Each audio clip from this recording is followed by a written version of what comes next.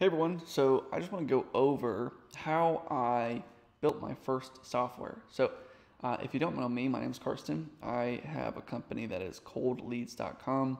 We do automations for appointment setting or getting calls booked on your calendar for sales purposes. And so this video is a little different. I'm just going to talk about my experience of building my first software and, or not really me building it, but hiring to build my first software. I mean, I kind of built it. Anyways, we're just going to go over the process and how accessible it actually really is. So it's funny because I have, when I thought about it in the past, when I thought about building softwares in the past, it's always been like you have to have tens of thousands of dollars to build anything significant. And you have to, even if you're hiring an offshore development team, which is like, you can hire a team of developers in India or Pakistan or something, and you can get them to do it for you. But it's still very, very expensive to do that. And that was a problem because, if you want to be a part of this world, you have to pay these massive amounts of money to actually be a part of the world, right? You have to, purchase your ticket to be a part of the game. And the problem is most of us didn't have that kind of money. So I had a friend that spent $40,000 on a website, and I was like, $40,000? That is insane. And the website's cool and all, but it's like it was just properly built out. And when you think about that, it's like I don't know, like I don't have $40,000 to just blow on a website. So it seems inaccessible, but I'm gonna kind of share how accessible it really is, or for my purposes. So, anyways, I do a lot of automations, and so automations require coding to automate the things. And so I was partnered with a couple people. I knew a developer, and he knew how to use, I think, PHP, C++, maybe a Python, maybe, I don't know. But I was thinking maybe I should learn these coding languages because there's so many things that I want to build, because my job is to automate things. I'm relying so much on other people's tools, and I don't really want to rely on their tools because they have limitations, and I want to create my own tools so that they don't have these limitations. And I was thinking, well, maybe I should learn JavaScript. The problem is that learning JavaScript is such a, like, when you think about it, it's like that's such a big task. Or learning Python, it's like that's so big and broad, and it's very hard to put your mind around learning JavaScript. So I've been, like, let's say, editing videos for a long time.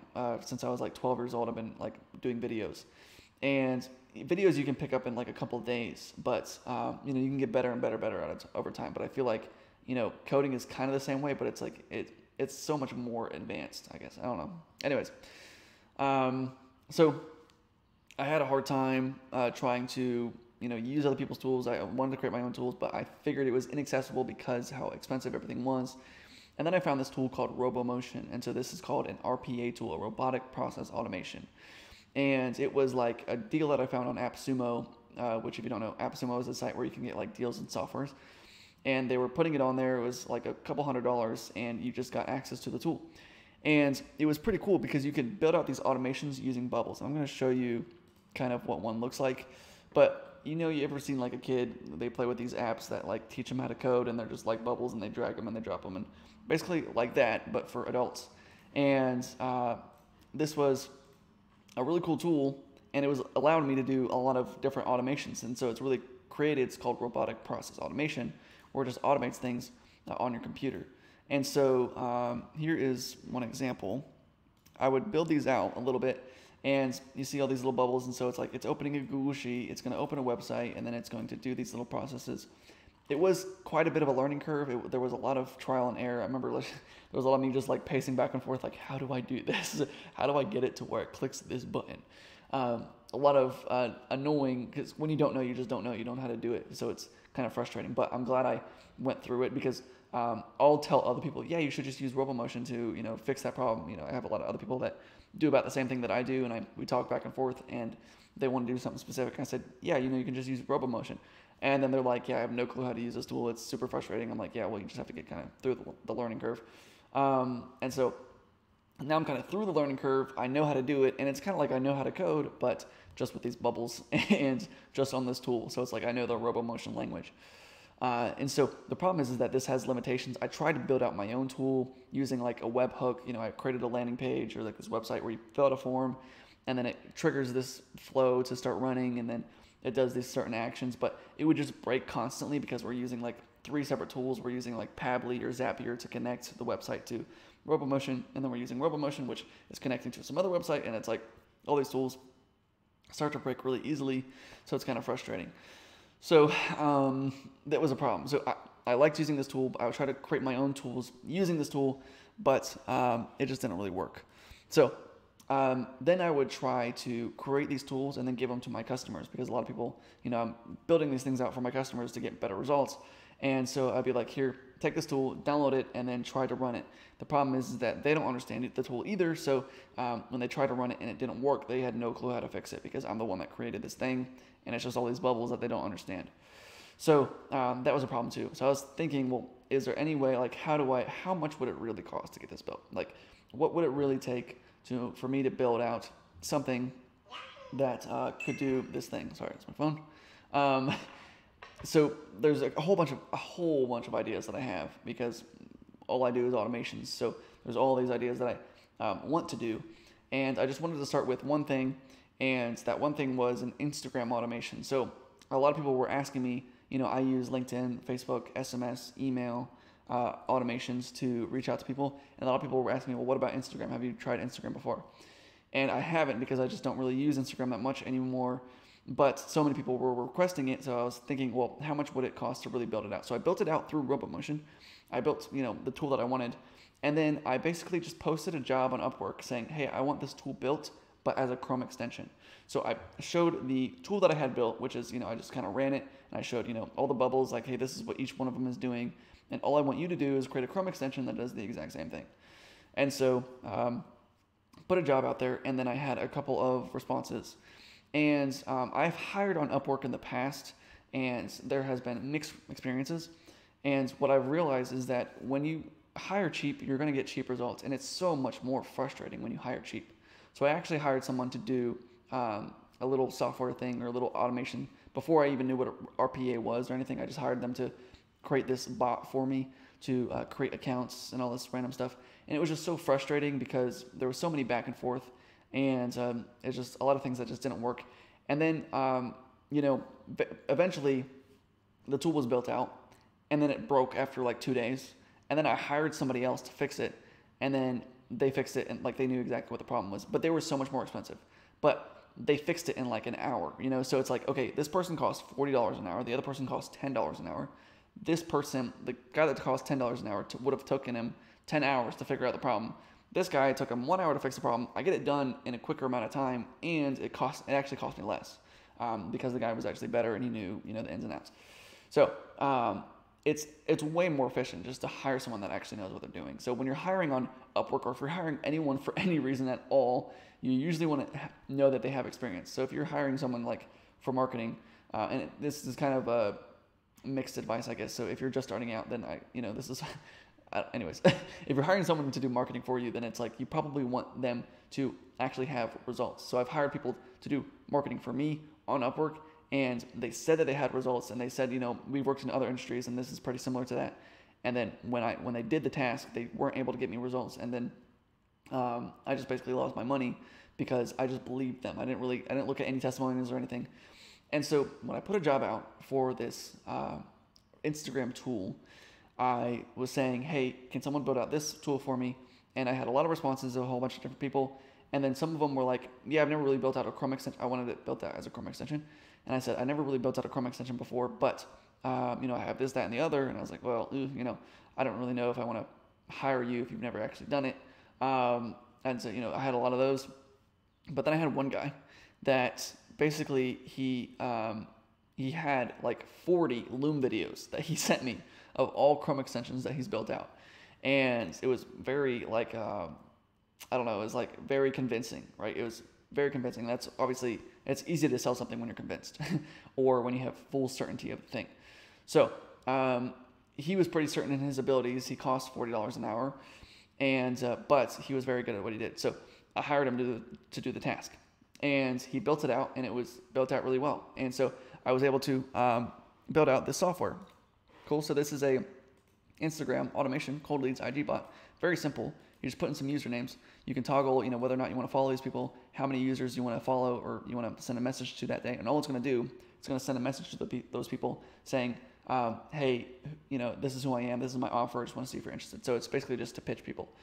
And you can have a time interval and everything here. And it's pretty cool. And it's for free. So if you want it, it's free as of right now. So it's going to be paid soon. So if you want access to it, I'll put a link in the description below. But you just download it and you use it and you run it. And the link in the description will have a video on how to use it and everything like that. But this is basically what it is. And so built it out. And it cost me about $500 to build it out.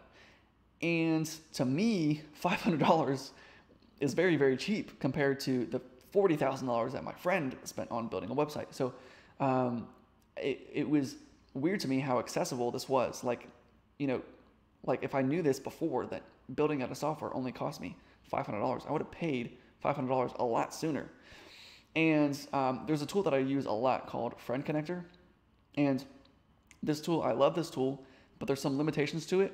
And so I basically, I went to him and I said, how about we build a Friend Connector? Like, how about we build this tool, but just add these features to it? And he said, it's going to take this amount of time. Basically, it's going to cost $1,500. And to me, I've probably already spent $1,000 on this tool, month to month. So spending $1,500 to build it out for myself, and then I can sell it myself.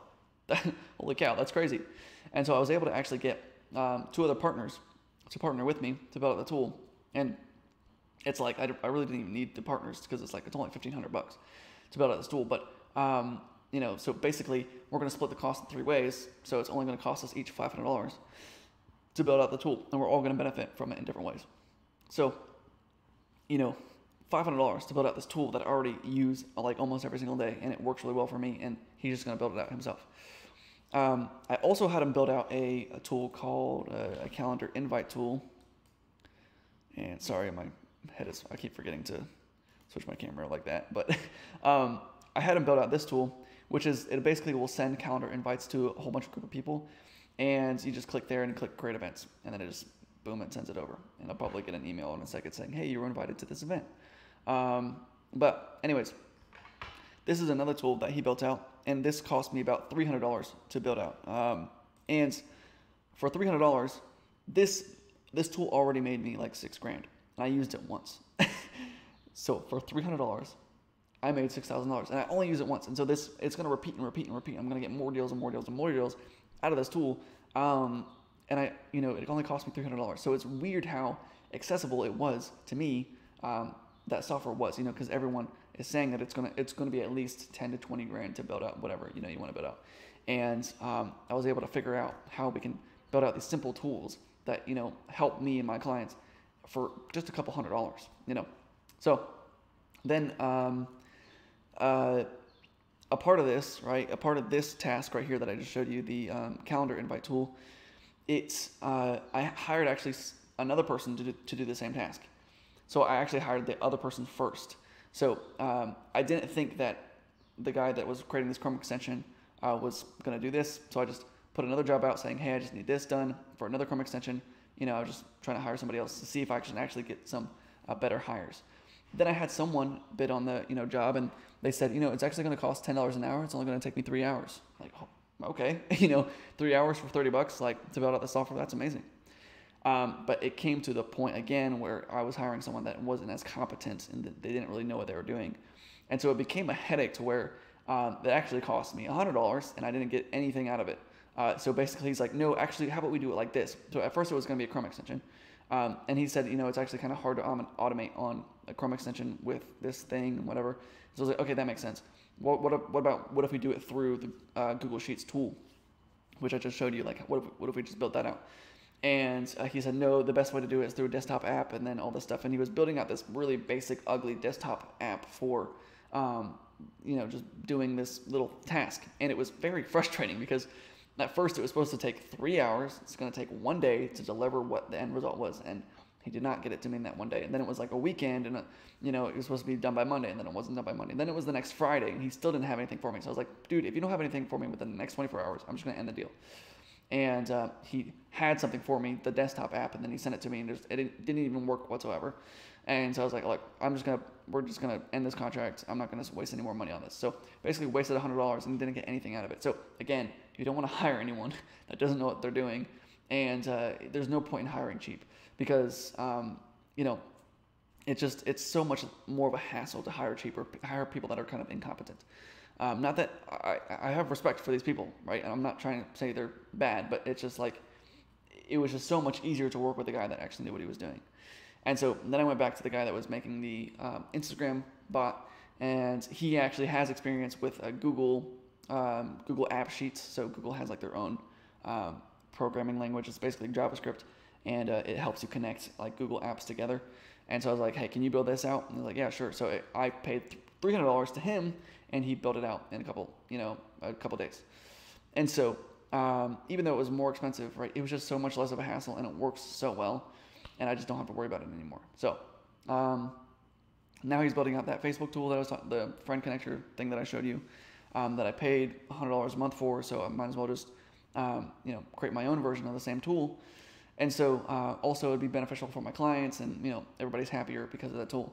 So it is very accessible, and it's funny because the guy that paid the $40,000 to get that website built out, he's actually a partner with me in this new Chrome extension, and he said it's crazy to me how accessible software is, and he's the one that paid that money for this tool. And so it's actually a lot more accessible than it seems.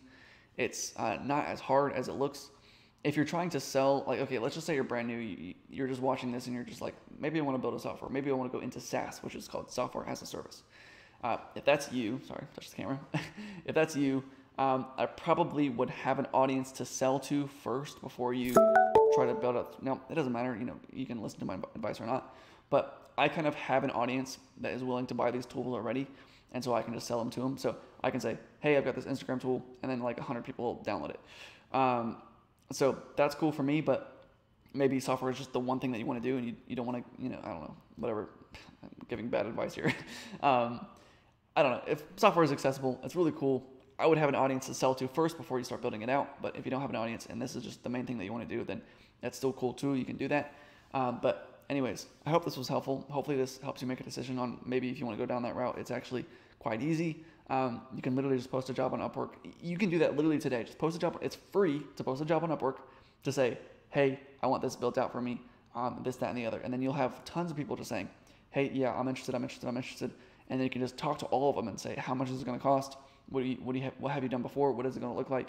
And you can get a really good understanding of what you can get out of your money. So I do that all the time, where I'm just like, I have this idea. Let me just post it on Upwork and see what I can get. And I have other people that say, hey, I have this idea, and I just post it on Upwork and I see what kind of deals I can get out of, or like what I can do, how much it's going to cost me to get something specific built out. So that's it. Thank you so much for watching. I hope this was helpful. If you have any questions, let me know. If you want access to that Instagram tool, link in the description below. I also have a course on so what we do is like book calls for companies and get more sales for companies through direct outreach, and that's what the Instagram tool is for. That's what the Google Calendar tool is for, and I have a whole course on how I do everything. And so the whole course will show you like all the tools that I use, and also the Google Calendar invite tool is in there. So if you want access to that, I'll put a link in the description below to the course. So you can have access to that. Anyways, it's free. All those are free. Anyways, thank you for watching. I love you. I'll see you in the next one.